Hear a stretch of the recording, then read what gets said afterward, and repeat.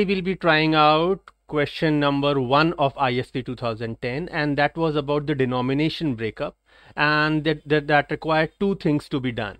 One was that you enter an amount, like for example 14,856, and then convert the number into individual digits, which is quite straightforward if you are making a clever use of an array. It might be a bit long if you are using if-else-if structure.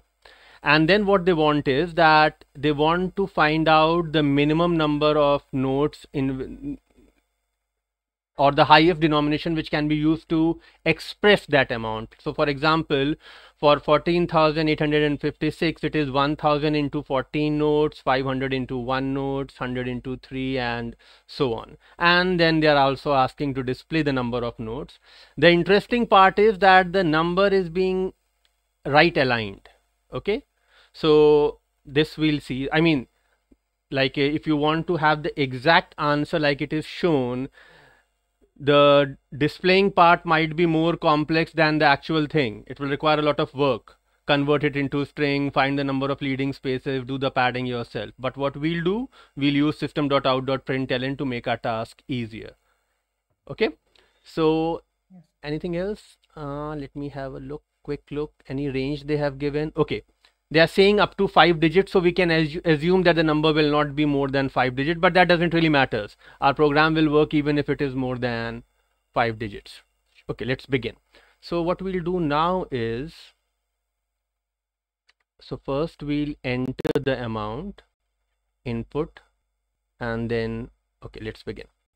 So I'll say that okay, int amount is equal to in dot next int.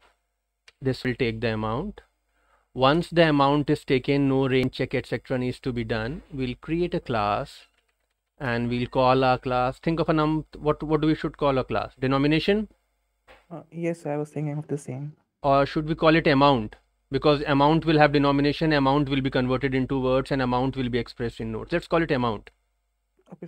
Okay, so we'll say class amount, and obviously that will contain a variable by the name of amount, and then we'll have a constructor to initialize it. So the name of the constructor will be amount, and then amount will accept the amount, and then we'll store that amount into the instance variable. So this dot amount is equal to amount. So the initialization part is done. Now when we come over here, we have to create an object. So we'll say amount amt is equal to new amount, and we'll pass the amount which has been entered by the user, right?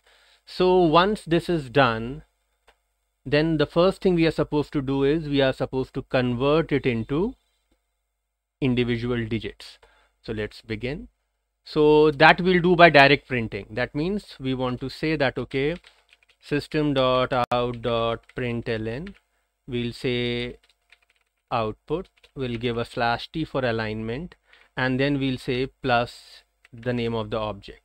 So since we are trying to convert the object into a string, it will try to locate the function public to string. So that's what we will do now. We'll say public string to string, and this function will be called as soon as we try to print it. And here we'll find out the output. So we'll create a variable by the name of output. Now this has to be done only once, right? So we don't need the digits outside. So where do you want to create it? Outside or inside? Let's create it outside. Inside. Okay. Because I mean, that's a better practice to do in this kind of a case, because that list is not going to change if the user decides to call it many times. So we'll say private static string, and we'll call it digits, or just call it digit will look better, and then we'll initialize it. So the digits are 0 at the 0th place, 1 at the first place, then 2 at the second place, followed by 3, followed by, now this is the boring part, but I cannot forward it because this is live, 4, then 5, then 6, then 7, then 8, and then finally 9. So all the 10 digits are taken care of. Okay. Now when you extract the digits are always extracted from the rear. When you say modulus 10, you get the last digit. So instead of reversing and all, what we'll do is that we'll add the digit to the front The of the reverse. digit, so it will automatically get reversed. So let's begin. So for extracting, I'll say, okay, int temp is equal to amount. And then once that is done, we'll say while temp is more than 0. And then we'll say temp divided by is equal to 10. And then we'll say that, okay, output plus is equal to, we'll say first digit modulus 10, that will take out the last digit, and then we'll add this to the output. I think plus equal to is not required, obviously. So it is the index of the digit Oh, array. sorry. Yes. So we'll say digit box bracket. So why I'm And writing that it is twice? temp. That is temp. Yes, exactly. So last digit is taken out and then added, and we need to add a space in between as well. So we'll say plus space plus, right? Are we missing something? So we have to remove the extra space. We have to remove the extra space, so that also has been taken care of. Is it the right place to do it? Please understand, once you initialize it, we will not be doing it again.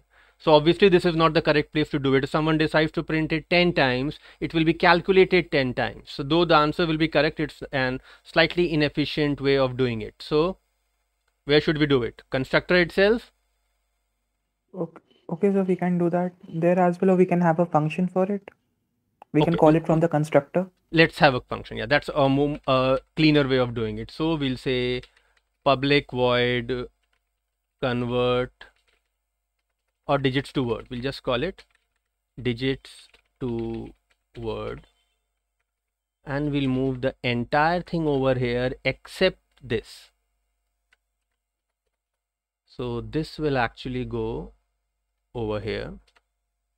We'll say private, oops, sorry, spelling private, private string output will be declared over here. Here we'll say that, okay, output is equal to nothing, and then this is not return, return will be over here, return output. Clear? Trim we Yes. forgot.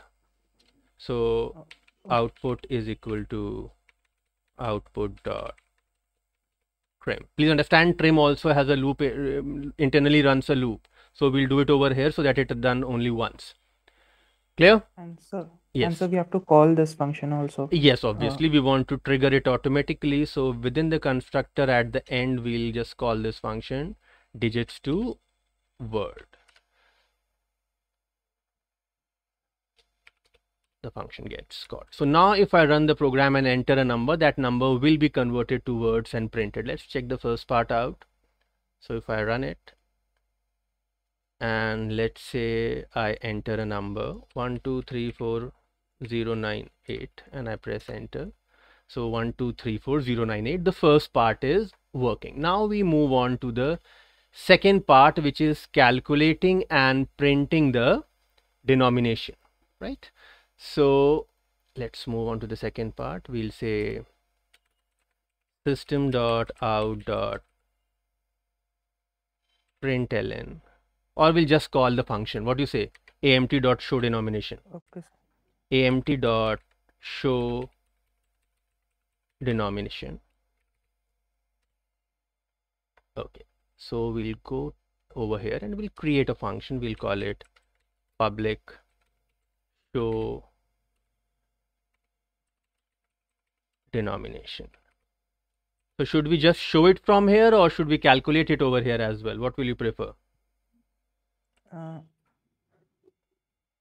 Because again, so it's not changing.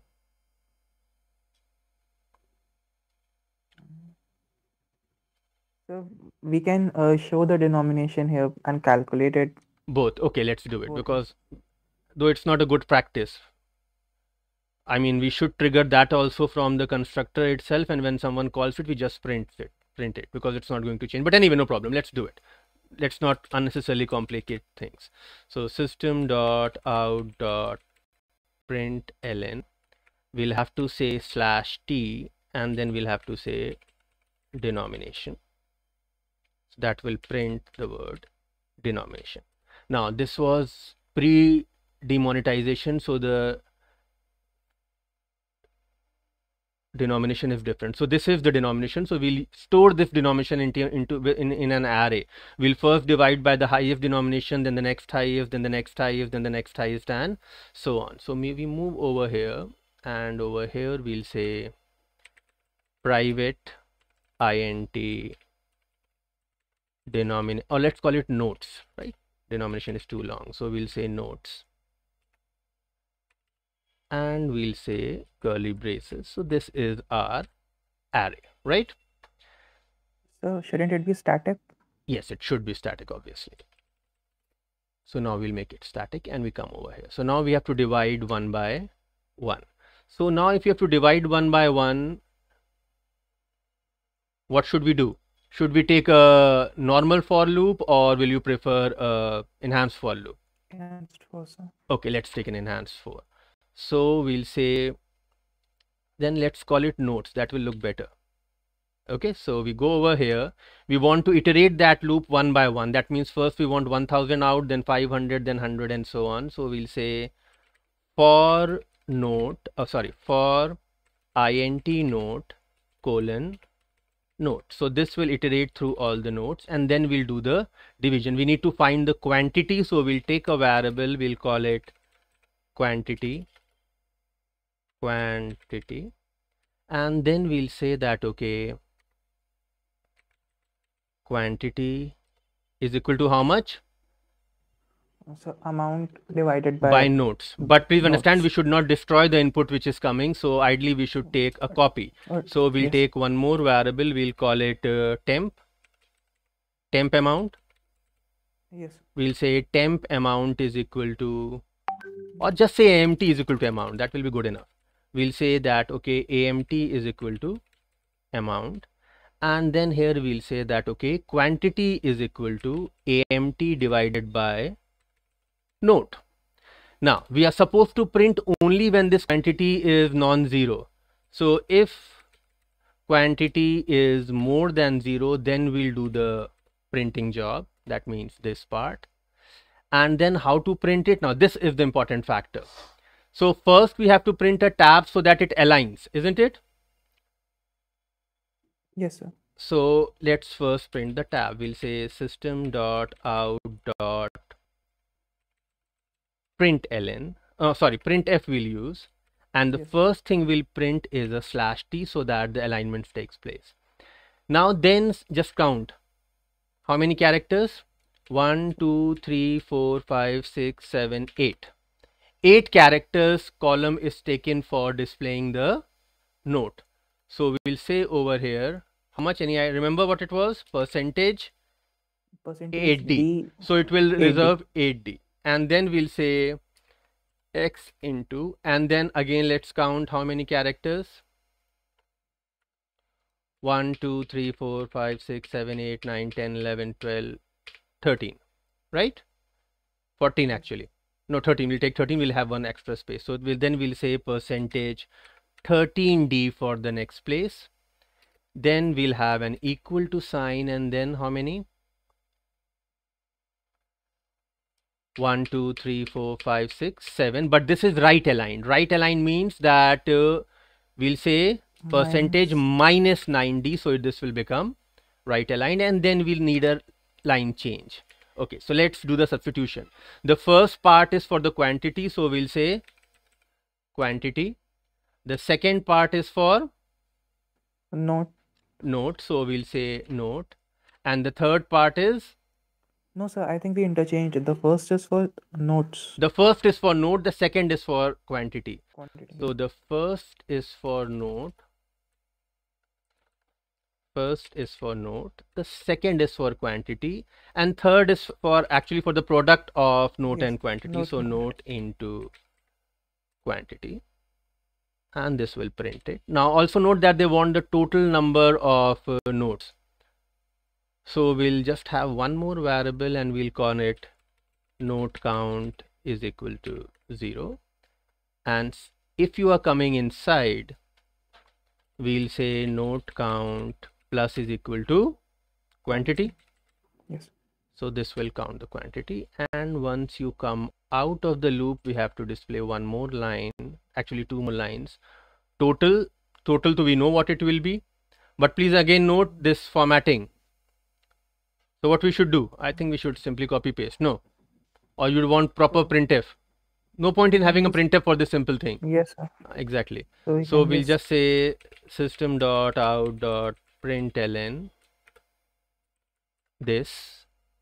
Just get rid of this. No, but is it alignment? Hold on, let me check. No, this alignment is right justified. We have to do the last part with this. What do you say? Yes, sir. So we'll say printf.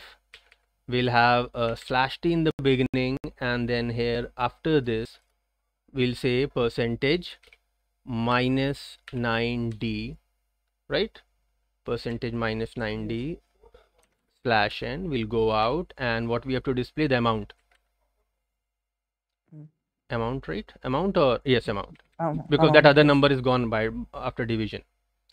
So this is done. Now once this is done, now we come to the last part. Again, just let us check the alignment. Again, here also we need the same thing, but the message is changing, and this time the message is total number of notes. So we'll just take this message from here to here.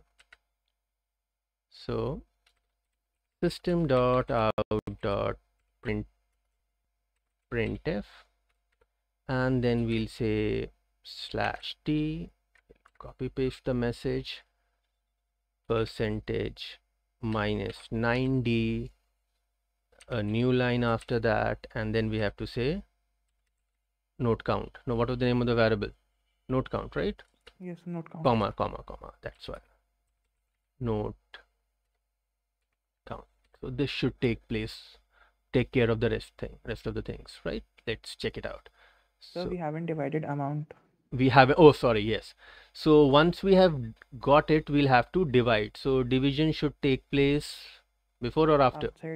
Outside if. After. So we'll say that, okay, amount is equal to amount divided by note. So amount modulus note, I think. Oh yes, the remainder. Or why not say percentage equal to, right? So let's try to run it. We run the code, it asks for the amount. We say 1 2 3 4 5 6. We press enter. So we have got one space less, and this is not justifying to the right. Okay, let's have a look at it. Oh, it's the other way around. The first one will have minus, the second one there will be no minus, right? So first let's add this extra space which was required added, isn't it? And then minus, and this goes away, and then this will also go away, and this will also go away. Let's run it once more and see. I believe now it will work. So 1 2 3 4 5, enter. There you are. Yes. Is it correct? Yes, it is. So that's it. Any doubts or clarifications? No, sir, it's clear. Okay then. Thank you. Thank you, sir.